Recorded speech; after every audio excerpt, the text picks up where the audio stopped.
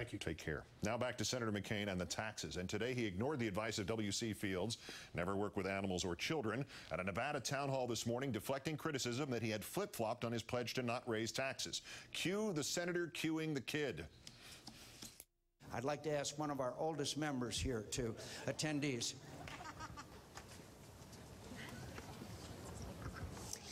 If you are president, will you raise our taxes?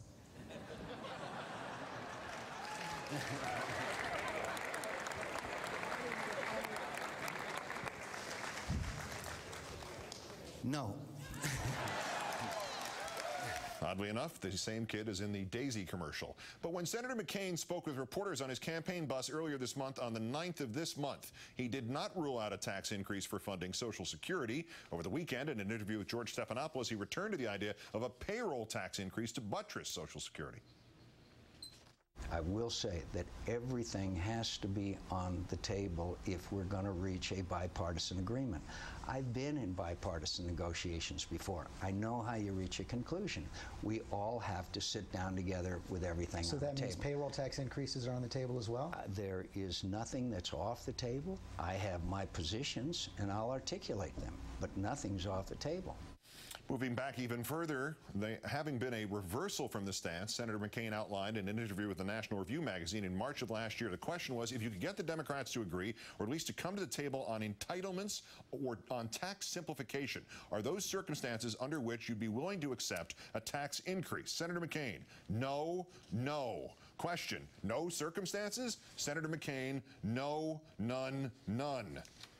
Let's turn now to CNBC's chief Washington correspondent, John Harwood, also, of course, political writer of the New York Times. Good evening, John. Hey, Keith. He won't raise taxes, but everything, including the payroll tax increases, on the table for Social Security reform. Is this a flip-flop, or is this a flip-flop-flip? I'd prefer the simple flip-flop. Okay. Look, I think just like for Barack Obama, the calendar has turned. He's not in the phase of the primary campaign when he was trying to impress conservatives, the base of his party. He's got to now try to make a different argument against Barack Obama, somebody who's also trying to reach across the aisle, appeal to independents, and that's what he's doing here. But it's problematic, as those quotes that you played just indicated. Senator McCain's spokesman, Tucker Bounds, told Fox News this morning that the senator had not really been speaking for the campaign when he told Stephanopoulos that a tax increase was on the table. I'm reluctant to close this competition out for this race, but that's the damnedest thing I've heard yet. How is that possible that the candidate is not speaking for his own campaign? Actually, Keith, it's not possible. I don't know what Tucker is talking about. It is, however, possible that the campaign does not speak for John McCain. This is the challenge of John McCain for all the people working for him.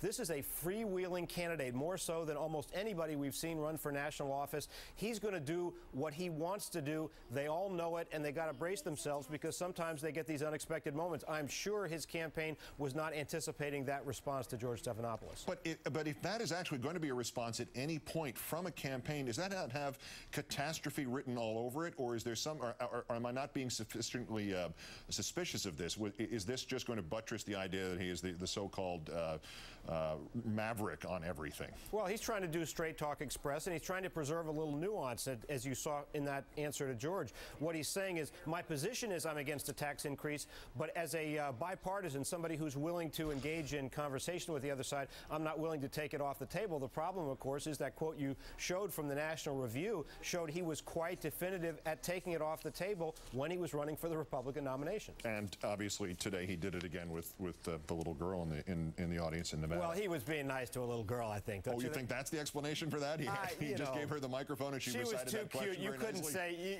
you could disappoint a face like that.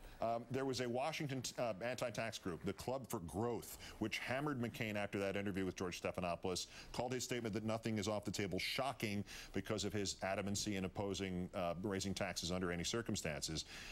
You suggest here that maybe he didn't want to make the little girl cry. I'm suggesting here maybe he heard that quote from the Club for Growth, which is more likely. Oh yeah, he heard it, Keith.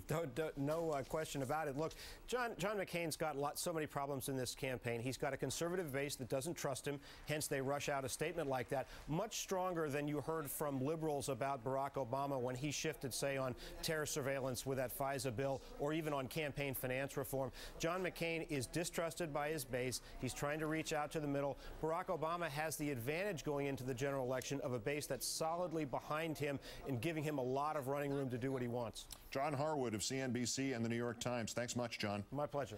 The candidate does not speak for the campaign.